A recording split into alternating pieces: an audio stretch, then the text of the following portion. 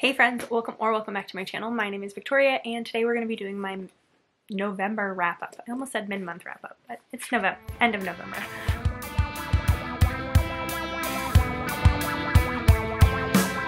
In the month of November, I read a total of 30 books, 15 of which are in my mid-month wrap-up, which I will link down below in the description and above in the cards if you want to go check those out. So I won't be talking about those in this video.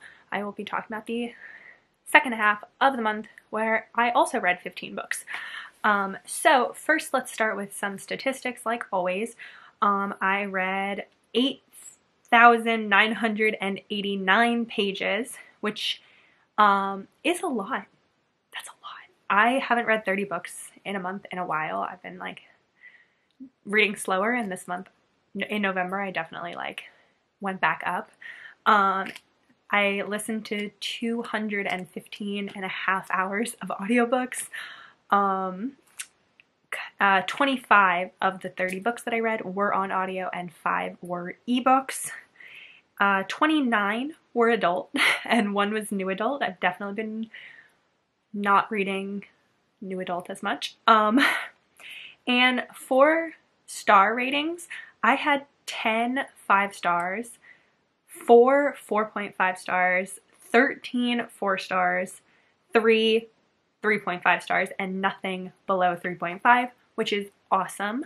I usually have at least a couple 3 stars, and I had none this month, so it was definitely good, which shows because our average rating was 4.35, which is so much better than the last couple of months. I am very happy with that. It is a little bit skewed because 3 of the 30 books I did were rereads, and those contribute to the 5-star books because I tend to reread 5 stars or 4.5 stars. So that contributed to the high rating a little bit, but still 10 5 stars.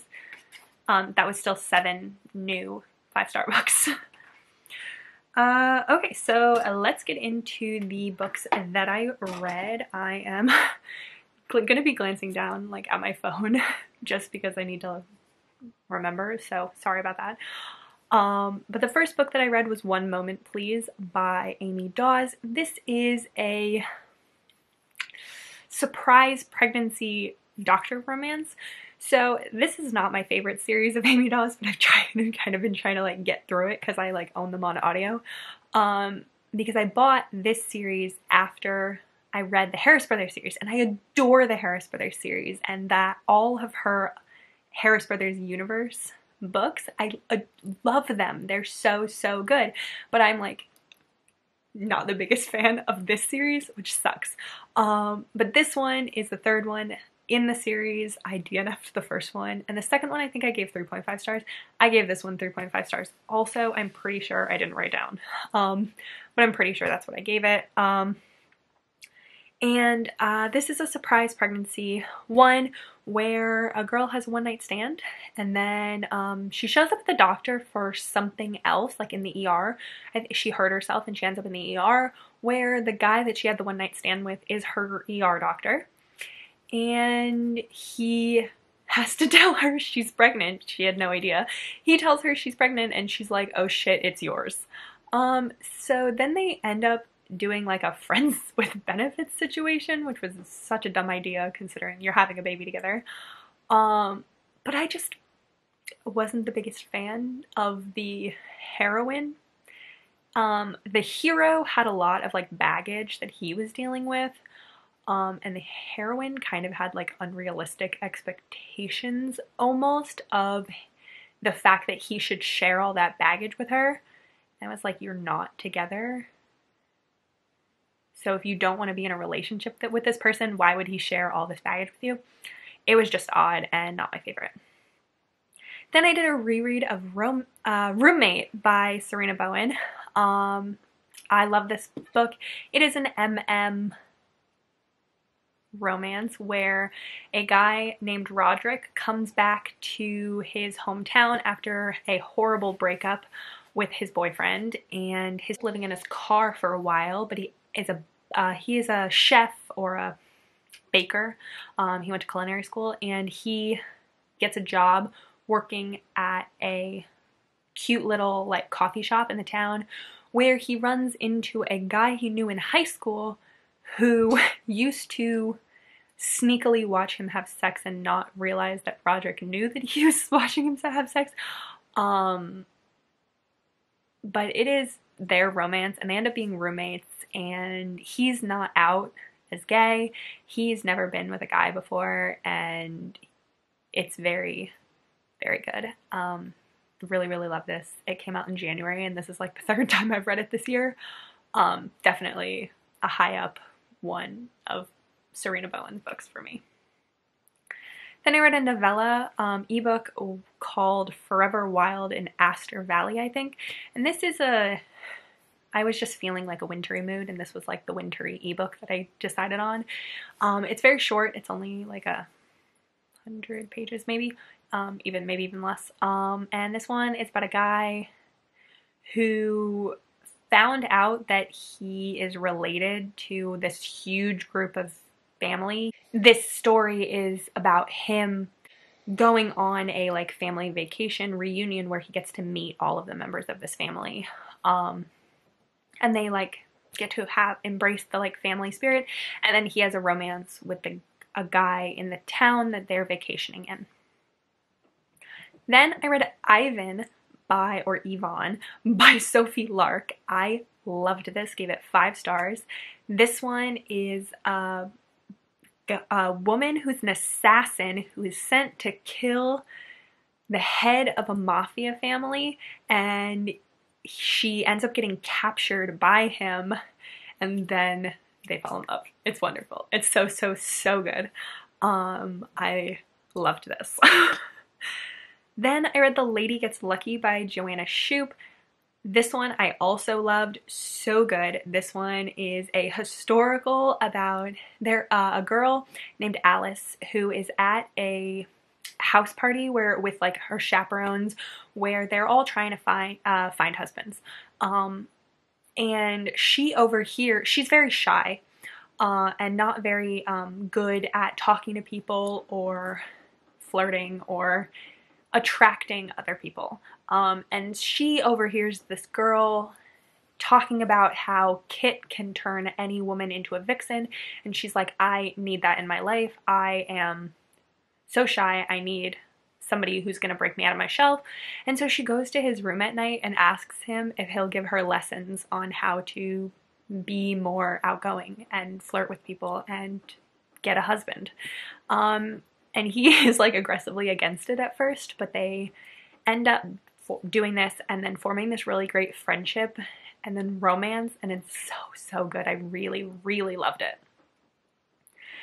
And I read another 5-star book, which is Thief of Shadows by Elizabeth Hoyt. This is another historical, and it's in her Maiden Lane series. It's like book 4, but I've read all of these books out of order. Like, I haven't finished the series, but I think I've read like book 8 and 4 and 3 and 1 or something like that. And I adored this. It is a virgin hero vigilante who like also he like is a vigilante at night, and then during the day he runs a home for foundling children and orphans in like the worst place in London, in St. Giles. And then he has like sworn to protect all the people of St. Giles. And then his love interest is this woman who is one of the ones who have recently like taken over the orphanage. They like own it now, and this group of women don't want him to run the orphanage anymore because he's not of noble birth. But this one woman, Isabella, she is like, let's give him a chance. I'm gonna train him on how to act proper in society. And then they fall in love. It's so, so good. It is amazing. I absolutely love this. Like, maybe one of my favorite books of the year. Like, so good. Then I read the anthology A Year of Love. This is by like a whole bunch of different authors. And I marked this as completed. Like, I finished this because there's 12 novellas in it, and each novella is by a different author. And I think I read 10 of the novellas and then DNF'd 2 of the novellas. But then I completed the whole book basically. And overall, I thought that they were really good. I really liked the Serena Bowen one, obviously. I loved the Elle Kennedy one. Loved the Kennedy Ryan one. I don't even remember who else was in it. Helena Hunting was in it. There were a whole bunch of authors, and it was free, and I was only gonna read like the Serena Bowen one and the Helena Hunting one, and then I ended up reading like almost all of them. So it was really cute. Like all of them were very fun and festive like. Then I read My Dad's Best Friend by Katee Robert. This one I enjoyed, but the daddy kink, not for me. So this one is about a woman who has taken over her father's company, and she, a lot of the people who, it's like an architecture firm, and a lot of the clients don't think that she has what it takes to run this firm, and she is like really upset about that. But she's determined to get this client like what they want, and what they want is this man who's her father's best friend, and he used to be an architect for her father. He used to work with her father, and he's like retired, or he left the firm. And so she shows up at his house and is like, I need your help. Will you come and work? And he's like, no, absolutely not. And she is super like upset about this. She goes to storm out and leave when there's this big storm that's going on, and her flight gets delayed, and she ends up having to stay at his house for like a day or two. And then they end up having lots of sex. And then they end up staying like romancing together. But it was great. I mean, I really liked it, but I really don't like the daddy kink.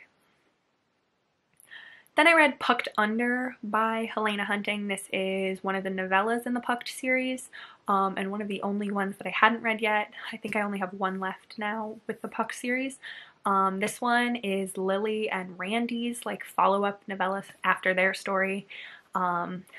Lily and Randy are like my least favorite in the Pucked series, so I wasn't sure if I was gonna read it, but I read it and it was fine. Like it was like nothing overly exciting.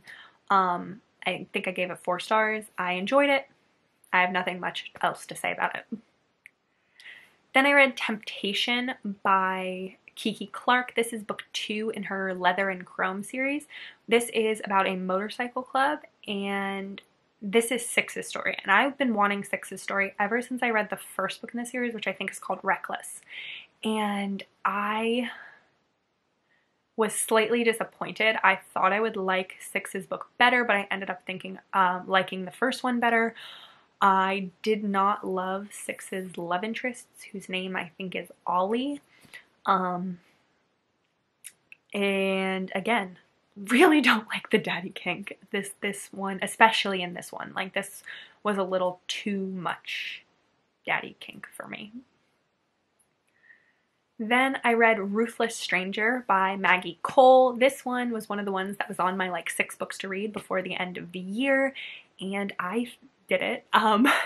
I really enjoyed this one, but I ended up giving it, I think I gave it 4 or 4.5 stars. I think I might have given it 4.5 stars. It wasn't quite 5 stars for me, but I really enjoyed this. It is about a girl, a woman, who is in Vegas, like after her divorce. Her friends like take her to Vegas, and her friends are trying to like get her to get back on the horse with dating and sex and whatever, and she's like doesn't want to, but she tells them this sexual fantasy that she has, and this guy like walks over to her friends after she leaves and is like, I can make that fantasy come true if you want. And her friends are like, absolutely, let's do it. And so they set this whole thing up where he's gonna complete her fantasy. And then he ends up being a client at the company that she works for later on after they leave Vegas, and she recognizes his voice and his smell and the way his presence, almost like she never saw him because she was blindfolded, but she like, and his recognized his voice and all this stuff, and they end up being in a relationship. But it's hard because he is connected to the mafia and she is like really worried about that. And the reason why I didn't give this 5 stars is because they were older characters, older main characters, which I really liked. The idea that they were older, and that she had been married before and all this stuff. But the lot of the like her actions specifically reminded me of like a teenager. Like there were parts of this book that I felt like I was reading like young adult because of the way that she would respond to things or react to things, and I didn't love that. Really enjoyed this and would still totally recommend it. Then I read Sweet Filthy Boy by Christina Lauren because of Bree's period video. I immediately placed the hold after Bree's period video, which I will link down below, where she like talks about books that have period caretaking scenes in it. And that is something that like I really like. And so I immediately put this on hold after that video, and I ended up enjoying it more than I thought I would. I gave it 4 stars. It is about a accident, like they get like drunk married in Vegas. And then when all of their friends get like their marriages annulled, because their like whole friend groups gets married in Vegas. And all of their other friends get their marriages annulled and they don't. And she ends up going to Paris where he lives to spend the summer. Because she doesn't know really what she wants to do with her life. Her father wants her to go to business school and she's all set to go to business school, but she really doesn't want to go to business school. And so she's at like a turning point in her life. I really could connect to what she was feeling a lot, like being where I am in my life. And I kind of wish that like a beautiful French man would like sweep me up and take me to Paris. But I really enjoyed it. I thought that the conflict was dealt with really well. Like he did a lot of apologizing, which I really appreciated. And I really liked it. Then I read The College Dilemma, which is a novella in the Fake Boyfriend universe by Eden Finley. It was like 30 pages. That's it. Then I read Dirty Rebound by Mira Lynn Kelly. This is a hockey romance about a single mother and her best friend, who is her brother-in-law's teammate. I end up doing a Friends with Benefits situation. I am so sick of Friends with Benefits. I really need to stop reading them because I cannot stand them. It really drives me crazy. And I say that as I go to Blindsided, which is the final book that I read this month, which was a reread of Blindsided by Amy Dawes, which is a book that I absolutely adore, probably going to be on my favorites list of 2021. This is a friends to lovers romance where there is a plus size heroine, a British Scottish hero, who is a absolute sweetheart who plays professional soccer, and she needs help because she has no idea how to flirt and date people, and he helps her out, and does basically lessons, and they end up in like a sort of friends, not really, it's not the same as Friends with Benefits, but he's like, she's never had sex and he's really upset by the fact that she wants to just like have sex and like be done with it, and he's like, it's your first time, you should like have somebody who like cares about you and somebody who is going to treat you properly, because he doesn't think she treats herself properly, because she talks about how she's like accepted the fact that she's plus size, but she doesn't really find herself beautiful. So she's like accepted that she is the way she is, but doesn't exactly think that she's beautiful, or the fact that she's plus size is beautiful. And Mac is like, absolutely it is, and he tries to like show her that she's wonderful and beautiful, and that all of these things are like her whole personality is amazing, and that somebody would be lucky to have her, not she would be lucky to have them. And he basically steps up and kind of like teaches her to appreciate herself, which I love. And it's so good. The audiobook is fantastic. If you are going to read Blindsided, read the audiobook because Will Watt is absolutely amazing. It's done so, so, so well. But that is all of the books that I read in the second half of November. So thank you so much for watching. Please give it a like if you liked it. And if you want to catch up with me between videos, my Instagram and Goodreads links are in the description. That is the best way. I post on there pretty regularly. But until then, please subscribe and I will see you in my next video.